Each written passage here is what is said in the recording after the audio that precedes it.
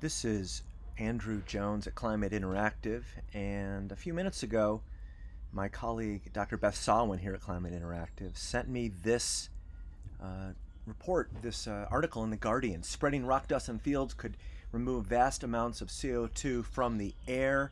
Enhanced mineralization, they call it. Other terms for it, and seems like it could really help.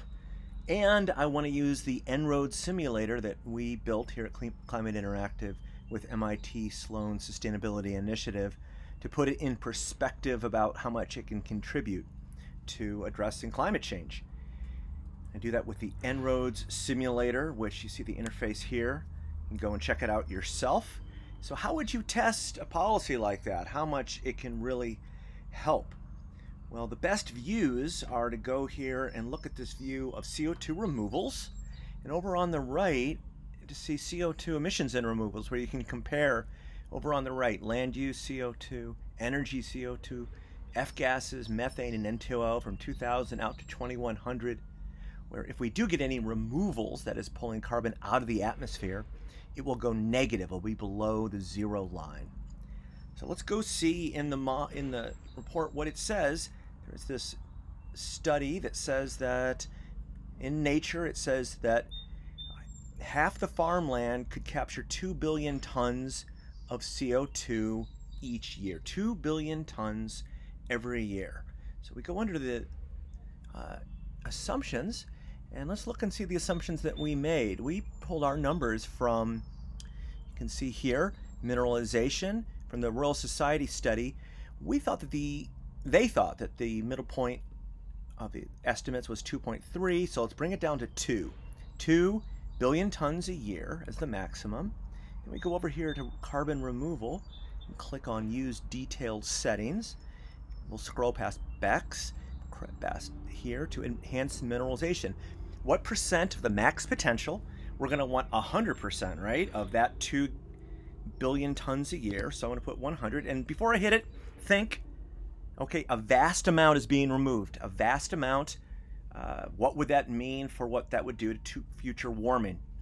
I'm going to hit go, and we're going to watch what happens. And I'll run it several times.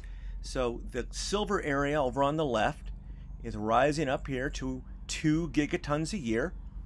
We've assumed it's going to start in 2030 and grow there. It rises. It takes time for this effort to diffuse around the world until it's removing 2 gigatons a year.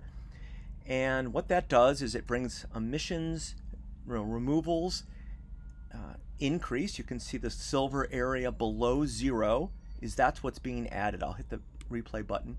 So you can see the 2 gigatons a year. Now you see it relative to, on top of it, the 120 gigatons of emissions. The result is that the temperature doesn't move down from 4.1 to 4.0. If it was earlier, let's face it, it could be one of the soonest things. Let's look at that. I think it was the language. Scientists say that it is one of the things that could happen the soonest. Some scientists say this may be the best near-term way of removing CO2 from the atmosphere. So what if it is really near-term?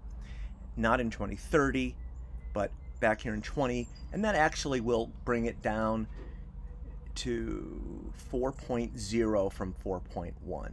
So it looks to be in no way a silver bullet.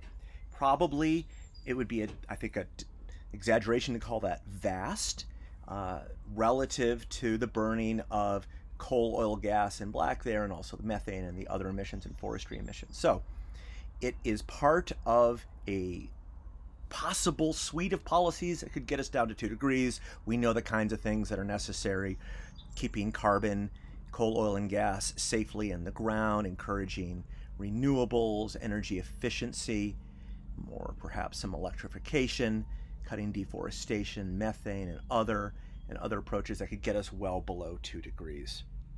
It takes more than one seed to plant a garden. This is a very small seed, but could contribute to other actions that get us well below 2 degrees. Go check it out at enroads.org. Play with the simulator yourself.